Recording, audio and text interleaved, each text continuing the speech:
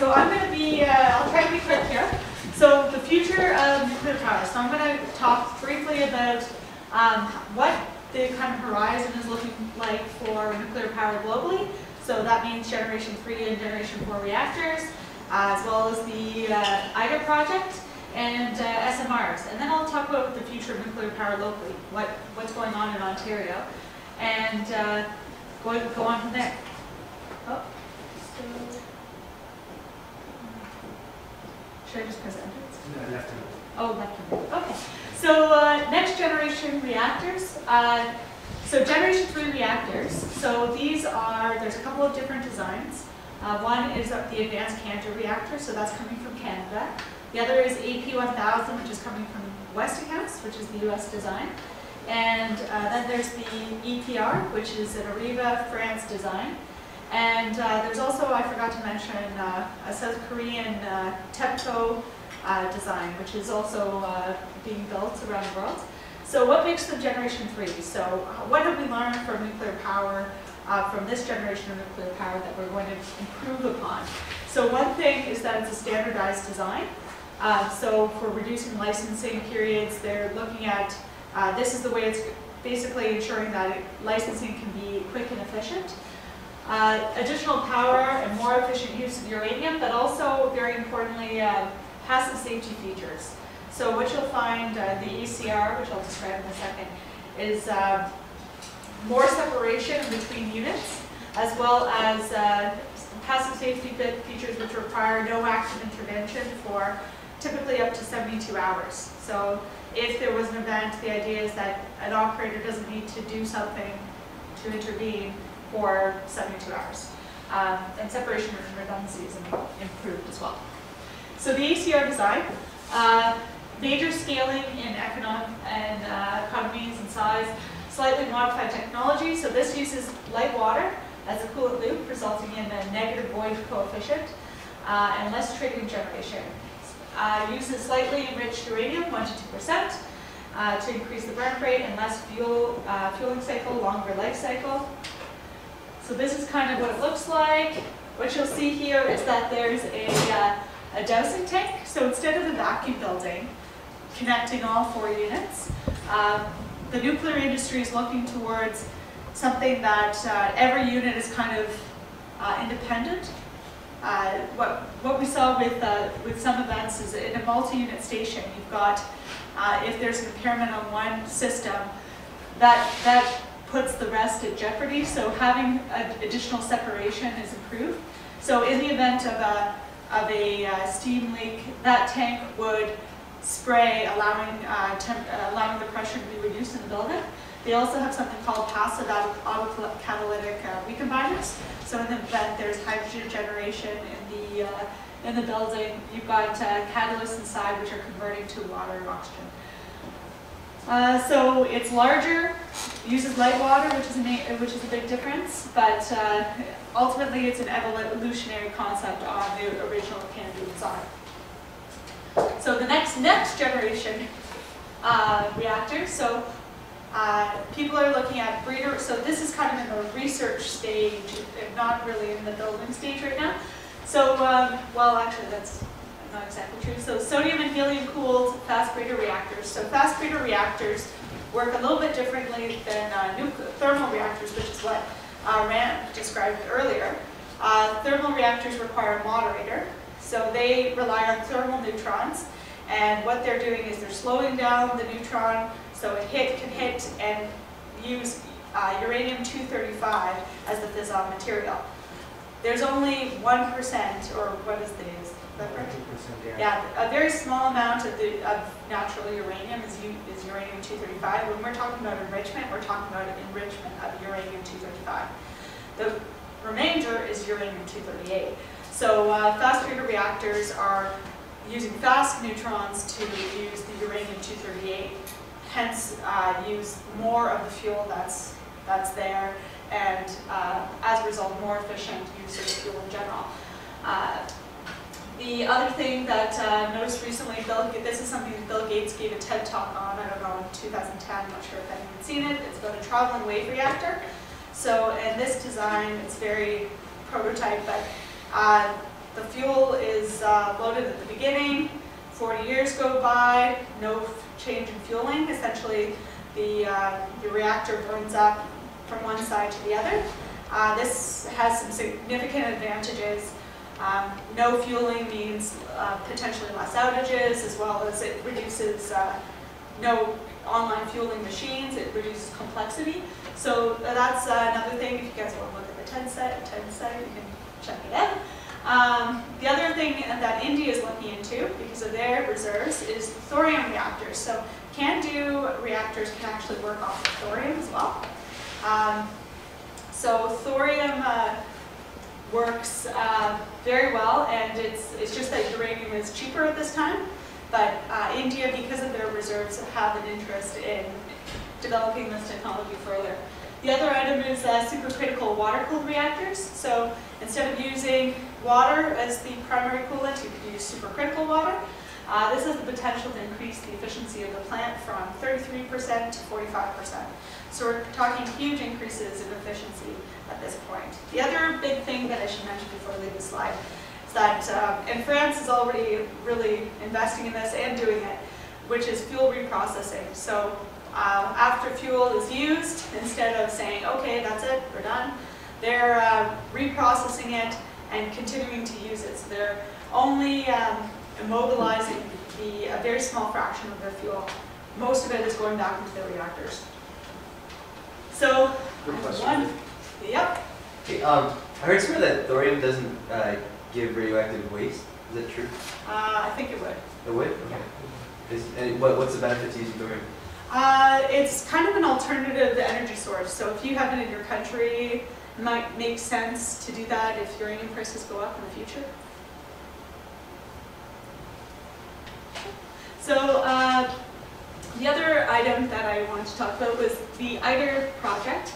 So it's a fusion research reactor that's being constructed right now in the south of France. It's a collaboration between China, India, Japan, Korea, Russia, and the US. And we'll use tritium and deuterium plasma, heated to 150 million degrees Celsius. First concrete poured was a couple months ago, and it has potentially limitless supply. It uses tritium, and there's a very small amount of tritium in the world, but the reactor also breeds tritium so that it can use it continuously. I'm going to see if this link works. For centuries, man has looked to the stars for answers to its most pressing dilemmas. Just as curious ancient societies once sought to learn the future from the heavens, so too do today's nuclear physicists. Some believe that nuclear fusion, or the process that stars, including our sun, use to produce energy, may provide an alternative to current limited energy sources.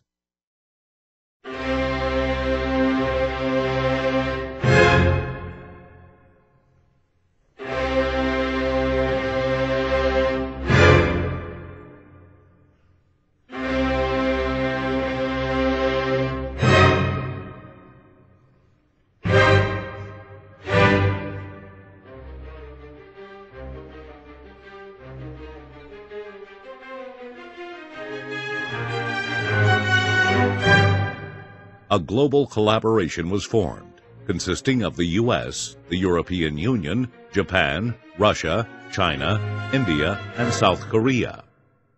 Member nations are building a prototype fusion power plant known as ITER, which is Latin for the way.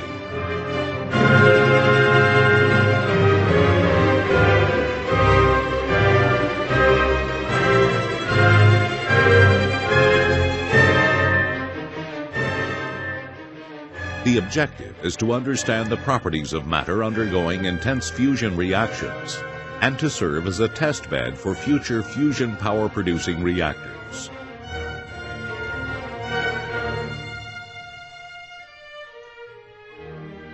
Inside the tokamak, high-powered radio waves at several frequencies and highly energetic beams of neutral atoms will heat and control the plasma or the fuel in the reaction process.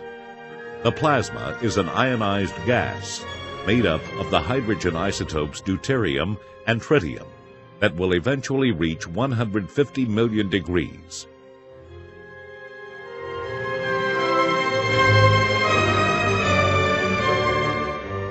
After the plasma has reached a sufficient density, it is further heated by injecting extremely high-velocity neutral deuterium atoms. These charged particles are confined by the magnetic field, and their density continues to build over time.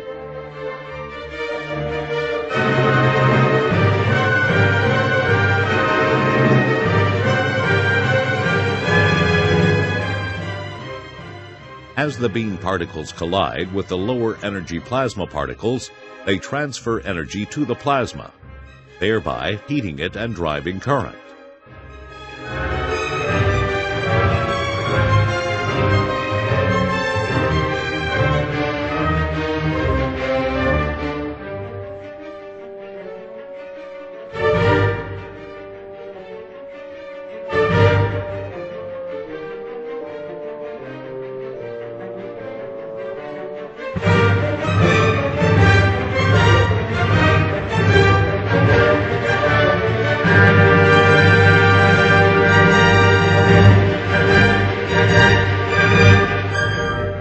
Once in operation, ITER will serve as a working laboratory in which scientists can test the various components of the design and further refine fusion energy so that it might one day provide the world with a clean, virtually limitless energy source.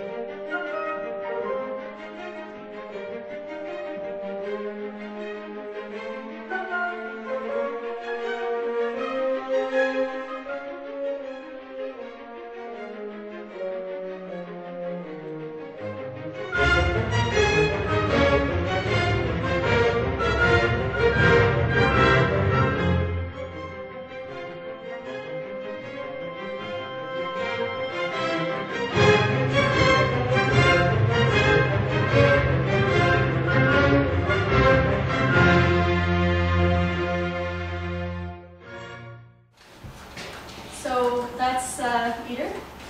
So thinking smaller, the other thing that's going on potentially is small modular reactors. So there are a lot of companies that are investing in the production of a reactor which can be produced and sent on to somewhere via rail or air or ship. What do you guys think would be the advantages of something like that? Anything? Yep.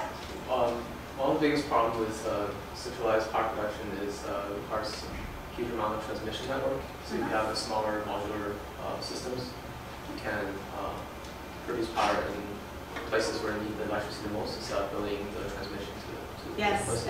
exactly. So for example, if there was a small mining community, or if you wanted to mine at a particular spot instead of running electricity or generators, maybe it makes more sense to have a small modular reactor. Any other, yeah? Isn't it, is it because it is really high energy density for? Yeah, also it's, it can be, and I don't know if you guys, I worked at a different site and they found that if things that arrived factory assembled were at a fraction of the cost of assembling on site, so that's another advantage, just in terms of capital cost up front. Yeah. Oh, and I mean like the fuel, like itself, Yep. could easily be used in transit. Yeah, true. Yes. The reactors in submarines and ships, how much power do they give? Sorry. In the How much submarines power? or the ship, the semi-nuclear power, is it like about Yes. this power, like a small modular reactor in the submarine?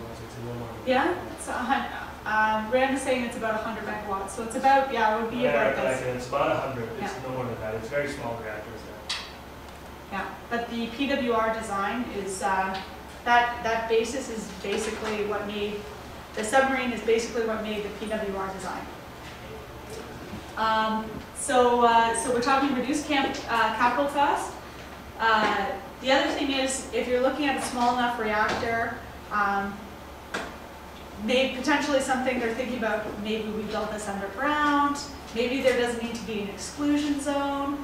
There's a lot of things that the regulator is looking at in terms of, you know, what makes sense for regulations for such a small type of reactor, because the consequences go down at such an energy source. So it becomes, you know, how do you operate this thing? Do you need an operator? That's one thing could be handled by a remote operator. service like that? And then how do you go about licensing something like this? So these are all questions which people in Canada are wrestling with again. So nuclear power in Ontario. So this is just kind of our energy mix. I thought this was kind of interesting. From 2005 to 2015. So what you can see, and something that I'm personally very proud of, is that we've cut back on our coal emissions in Ontario, and that's resulted in reduced carbon dioxide emissions in the province of Ontario. So you'll see that this has kind of been offset by renewable energy, and nuclear power has pretty much stayed the same, and natural gas has remained about the same. So that's how things have been changing. And in the next 20 years, 6 nuclear power reactors are slated to be refurbished. 4 at Darlington, 2 at the Bruce site. Pickering will be decommissioned starting in 2020. And currently, there's no plans for a new nuclear facility in the long-term energy plan, and mostly because of demand. In 2008, there was a sharp decrease in the manufacturing sector. The demand from the electricity went down quite substantially. So nuclear power in the future. So globally, this is what nuclear power looks like. China and India are investing heavily. You can understand why. They have significant issues with air pollution in a lot of their major cities, and nuclear power offers a unique solution to dealing with that problem. So I'll let, one thing that we should touch on before we go to the conclusion is today is March 11th, and March 11th is the 3-year anniversary of a very serious event at the Fukushima Daiichi plant. It's something that the nuclear industry takes very seriously, and looked at that event very closely, including senior leaders across every country in this industry, to try to determine how we can go about improving and using this event to improve our current station operation. So it's something that we should mention today. So Ed, do you want to wrap it up?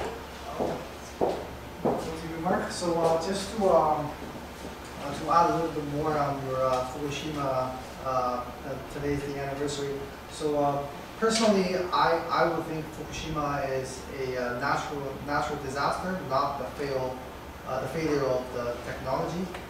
It is a natural disaster, tsunami, and the degree in terms of waves and seismic quakes, it's beyond the design base for the plant.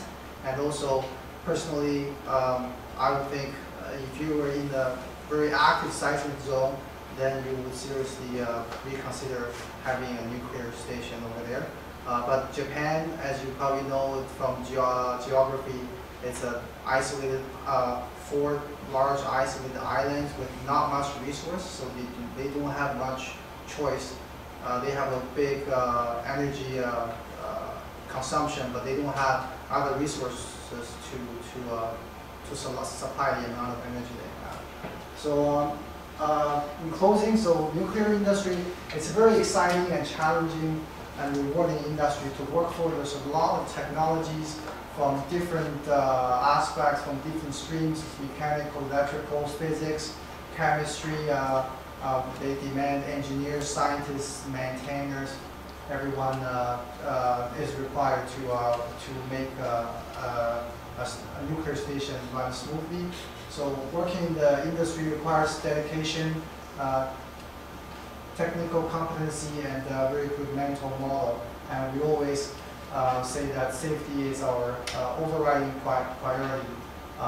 So public employee safety is always the first thing that we would consider when we were doing a design, signing up a drawing, or to operate a valve in the station. That's always what we think about. We will use things like peer verification and checks. We will use things like precise communication to make sure we don't make mistakes. Okay, that's all. Thank you very much.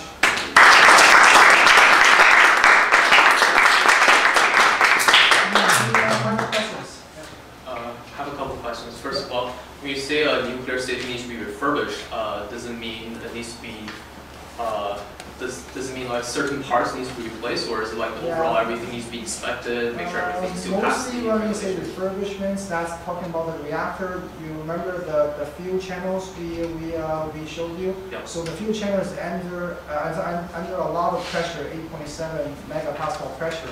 So it's the degrading of the metal in the fuel channel. That's the most important thing, because if that fails, then you will have a big issue. So that's when we say refurbishments, that's the most critical job in refurbishments. But we would change and modify and upgrade other equipments as well. But that's the most important thing in refurbishment. Just to add to that, normally the life cycle of nuclear power plant is about 40 years. So you're only looking at refurbishment when it nears the end of the life cycle. Right? So after refurbishment, how long can it last? Usually it's stated for about another 30 years. Like for example, Darlington refurbishment, they're estimating another 30 to 35 years of lifetime. So overall, a 70-year life cycle for a nuclear power plant is very, very good for the economy as well, right? So.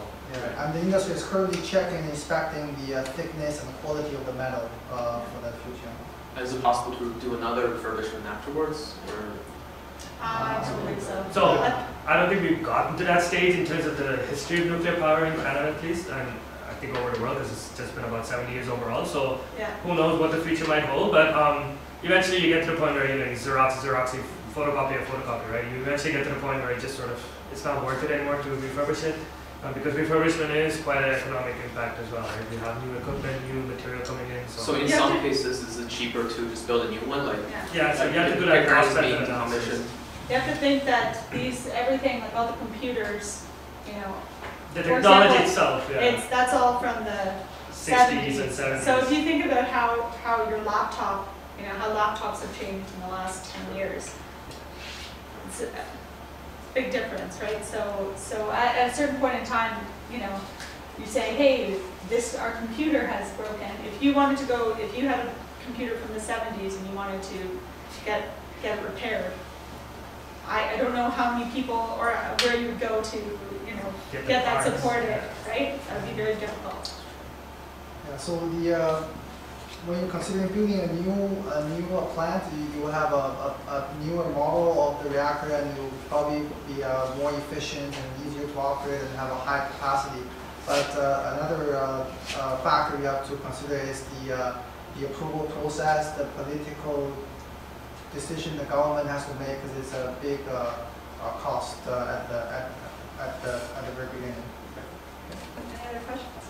You guys got into, I think, the ACR1000 nuclear plant has less tritium production. Like, can you explain more about what tritium production? So in heavy water, if you have heavy water as the moderator, heavy water is more likely to absorb an additional neutron, and that makes it tritium oxide. So, and that is a radioactive compound. So it has a half-life of about 10 years, and you'll see the curie content in the reactors get up quite high. So at Darlington, there's a tritium removal facility. So they've designed a system which uses cryogenic distillation to remove tritium and isolate it, and then put fresh D2O back into the system.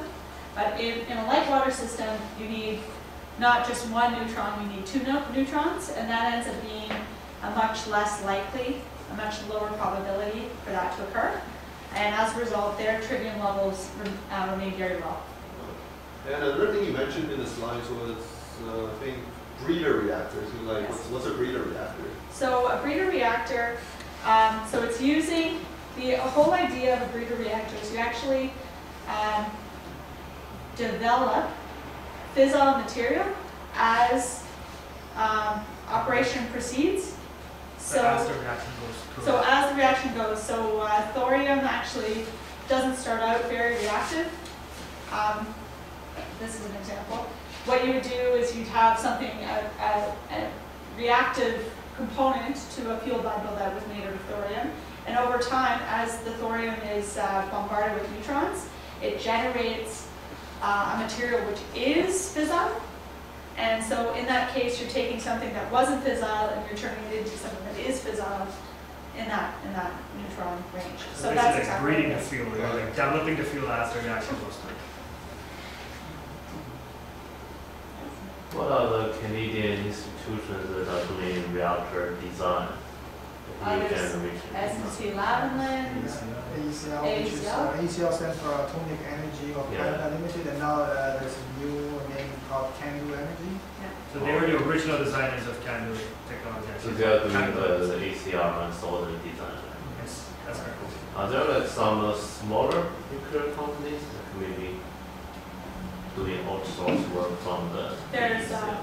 Patch, and we can talk to you offline. Yeah, so there's a lot of companies that are involved in the nuclear industry, but in Okay. terms of Canadian CANDO design, ACL, CANDO Energy is the main player now. Oh. But there's a lot of players, because like Ed mentioned, to run a nuclear power plant, you have maintainers, technicians, everybody coming in, right, contractors, so Yeah. there's a lot of companies out there. Are there any further projects in fusion area, rather other than ITER? Are there other fusion projects? Yeah, like I further. don't know. I'm very interested in this as well. I don't think there's anything No. to that scale, like in terms of a collaboration, but I don't know, you might have heard of there were tales in the 40s, 50s about coal fusion being generated, like somebody discovered it and then they disproved it. So fusion has always been in the minds of everybody, but it's just that it hasn't been perfected because so far the only source we know is the sun. Yeah, Stars. the hard part about fusion, I don't think it's difficult to actually produce. Yeah, you fusion. can actually make, like, you It's- can undergo fusion is to maintain that reaction, like a self-sustaining net zero gain reactor. Like, That's that's the hard part, like having it that's the key. go forward. How do you put in less energy? Like you want energy to come out. You don't want to heat up stuff and then it just Right. Yeah. it takes energy. It takes more energy to produce. Yeah. Like there's been examples of fusion all over, but it's just we put in more energy than we get out. So it's just not working. Another question related to the policy side of it. I know that after the Fukushima incident, Germany has voted to not shut down, but not to build any new That's nuclear right. power plant. So is that where the direction is going in all the countries in the world, or is that just like a single incident where So they it's just not reacted not to it? a worldwide consideration. It just depends on the countries, but Each country is taking Yeah. a different perspective. I think Switzerland did the same thing. But But US China, actually just approved one of their reactors, so they're actually starting building new ones. So I think 2 of them just got approved recently, like last year or the year before that. So US is actually going forward with more nuclear. So it just depends on the individual country's policies. It also depends on your geological location and also whether if you have a large demand and you don't have the source to fit the demand, then you consider building the nuclear industry. you also have to weigh in that like in Germany, there's huge dissent against against nuclear industry in Germany. So when you have 60–70% of the population saying we don't want this, that is eventually the direction you're going to be going. So different people, different countries. In CANDO reactors, isn't there uranium-235 enrichment going on? So in the current CANDO reactors, there's no enrichment going on. So we use just natural uranium, but natural uranium has 235 present in it, but very minute quantities, like 1 to 2%. Less quantity, yeah. Yeah, so there is a U-235 in CANDO reactors. Enrichment basically all it does is it converts natural uranium into U-235. But in natural uranium, there is some U-235, but that's why in CANDO reactors generally once you go through the fuel cycle and the fuel bundle is used up, we just put it in the IFB, and Lauren was mentioning there's projects where we actually reuse that fuel, right? France is one of the leaders on that. Yeah, so in China, you can use CANDO to actually. So in China, they are using light water reactors, taking fuel from that's used and putting it in their CANDO type reactors. So that's another thing that you could do is take spent fuel from light water reactor designs. So But that's really that one pellet can be used. It has an immense amount of energy. Like radioactive energy is very potent. It's just that our current technology, it's sort of like we just use it once and we don't really know what to do with the rest of it. So now they're coming up with technology where we reuse that fuel. Because I heard that enrichment is a very painstaking process, and so isn't this an advantage? Definitely CANDO. That's why CANDO was developed. in the beginning, like we mentioned, it's because of that whole nuclear proliferation issue during the World Wars that CANDU was developed, because you don't have to go through enrichment. It's just naturally occurring uranium, so you don't have to go through the world politics and making sure you get all the licenses and things like that. And there's no danger, there's no risk. It mitigates the risk of proliferation. So it's a safe technology. What's the cost of electricity, including transmission, distribution, in terms of nuclear generation? I know wind is about 11 cents per kilowatt hour, solar is about 39. So the levelized cost Yep. with decommissioning, this is the number I have. It's like 5 to 7 cents per kilowatt hour. Yeah, for nuclear. Because of such a long duration of the station life. 40 years you get just for investing in nuclear, right? So it pays off over the long run. Do you guys deal at all with waste? Nuclear waste? Yeah, definitely. Yeah, so every nuclear power plant generates waste in terms of not just the fuel that's being used, but also just other waste in terms of our process systems, any personal protective equipment that, when personnel enter reactive areas, there's a lot of waste that's being generated. But we have a very efficient process in dealing with that. So in nuclear industry, what they do is generally they segregate it into two components: active waste, inactive waste. And in some cases, they actually take it up to incinerate it, compact it, store it in dry containers, things like that. So there's a huge process in terms of waste management. And I believe Ontario is looking into the DGR as well. I think we might know more about that as well. Yeah, so there's a deep geological repository that was proposed outside of Kincardine, Ontario. So that's for intermediate, not fuel, but intermediate and low level waste. So the fuel generally stored on site in the fuel bins, the IFBs. If you don't enrich the uranium and then it comes out as waste, does that mean you create more waste than you would have compared to reactors that use enriched uranium? I don't think so, because they take it, so they take a natural uranium pellet, let's say, and then they turn it into enriched uranium, and they put it into the reactors, and then it's done. So we skip the enrichment step. So it's still the same amount of material, but in the enrichment process, they might have some waste generated as well. But in our case, it's just we put it in uranium, and it comes out as just fuel, right? So they're used fuel. So there's really no extra waste that's generated from the nuclear reaction. If anything, we get less of the fuel out because some of it is used up. You mentioned in Germany it's about 70% against nuclear power. What is it in Ontario? I think it's about 50-50. So it's an even split. Could you talk a little bit about the nuclear industry in the next 5 to 10 years? Is there going to be growth or is it going to be decline? Very good question. I think there's going to be short-term growth, but I can't. Probably. We're contemplating that too. We're not sure either. So. Yeah, I don't know. Right. You also mentioned that there is a new reactor being considered in Alberta. Could you elaborate a little bit on that as well? Is it in the planning stage or even before that? I think it's just in the planning stage. Yeah, it's still up to the politicians to make. So what's not approved yet? No, I don't think so. No. I don't think there's any reactors in Canada that's approved yet. U.S. just has to recently. In Ontario, there are plans to refurbish some reactors in Darlington and Bruce, so that would be a good opportunity as well. And the new there were plans to build 2 new reactors in Darlington, but that again is a political debate. So right now it's on hold. We don't know what's going to happen to that. Most likely it depends on the market demand. If we have a lot of the industries back in Ontario, they're consuming a lot of power, we have the demand, then that one's probably a good opportunity to go. Right. I have a follow-up question. So why do you think all the reactors were built in Ontario but not for other places? Because I know the mines for uranium is actually located in Saskatchewan or somewhere close to that, right? So how come other provinces, especially in the West, didn't consider? Again, it's a supply and demand. In the West, they don't have that. So for example, Manitoba, Saskatchewan, they're mostly agricultural. They don't have that much industry. Also, they have a lot of hydropower. Same for Quebec. Quebec has a lot of hydropower as well, so that's a renewable source as well. So that's why they do not have these nuclear reactors in those provinces. I don't know the exact numbers of the support for nuclear as well.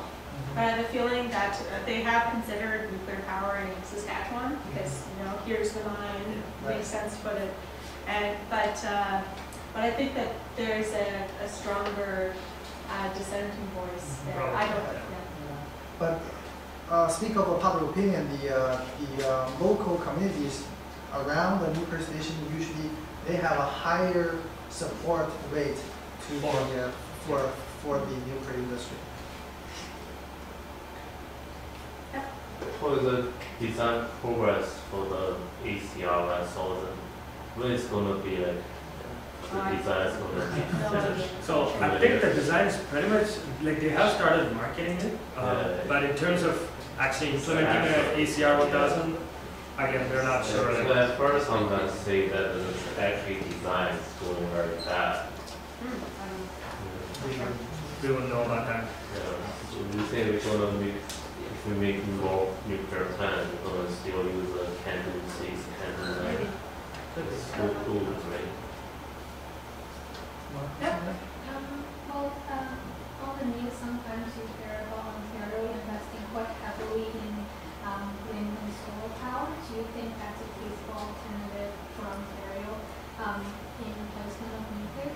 it's a very different power source. So nuclear likes to do this, like this is how much we produce. Wind and nuclear, wind and solar are really good for peaks variable and fluctuations. Yeah. So the so it's a very different type of energy, and I think it's important. Personally, I think it's a good thing that we that you have a balance in terms of different energy sources. Yeah. So nuclear is usually used as a base load, like it provides for the basic needs, like you know you'll need this much power. And when you have peaks and troughs in terms of summertime or any industries coming in and going out like that, it's good to have those sort of flexible modes, because generally a nuclear reactor you don't want to swing it from 100% to 20% all the time, right? Like it's a taxing thing on the system. So. But it is important to balance that because it's more expensive right now to do those types of technologies. But the ideal case is a combination. For example, a nuclear, like Ryan was saying, is good for base load. For example, hydropower is renewable. It's also a green energy source as well. But hydro has higher loads as well. In the winter, you will have less water, lower water level in the river. There will be ice build up, and you wouldn't be running your turbines if you have ice in the water. So some of the power plants has to be shut down or reduced to a very low capacity for hydropower. Same for wind or solar. If the wind stops blowing today, doesn't mean you're going to stop use your electronics today, right? So that's why those things cannot be used for a base load. And you can use thermal power, but that means you will increase your carbon emission. Yeah. Is there some research to try to consider the idea of intersecting wasted solar energy? Most of it is lost in space, like in space, and being microwave, like something like orbiting the sun in like a big mirror, whatever it is. Grab the energy from space and beam it with microwave on Earth. Is there research or is it feasible? I heard something about that where they wanted to beam microwave energy from space, but there were a lot of issues with that, primarily due to health concerns. I think it's like, you know, whoever applies to that is going to get fried. I'm not too sure on the details of that, but those were along the lines of what I heard was the drawback with that technology. she's talking about space, like like space of beaming microwave down to Earth. Yeah, so there was a lot of health concerns with that. Okay. The surrounding area around that area. I'm not very familiar with it. But they are trying to do Wi-Fi with that, so. This question is a little personal. So how did each one of you got into the nuclear industry, and are there new grant programs or anything like that at the place you work? I think I joined Ontario Power Generation in 2005. I did some internships before. I did the DUI in the electrical field, but not in the nuclear industry.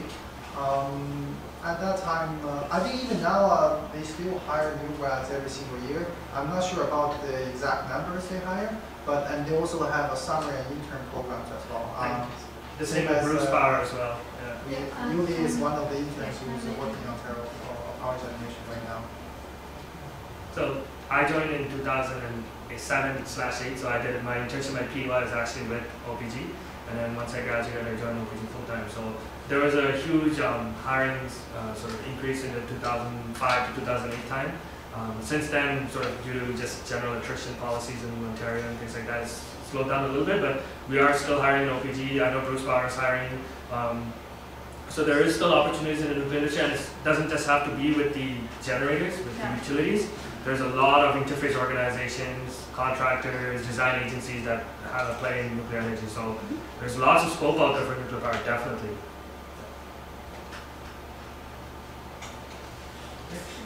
Okay.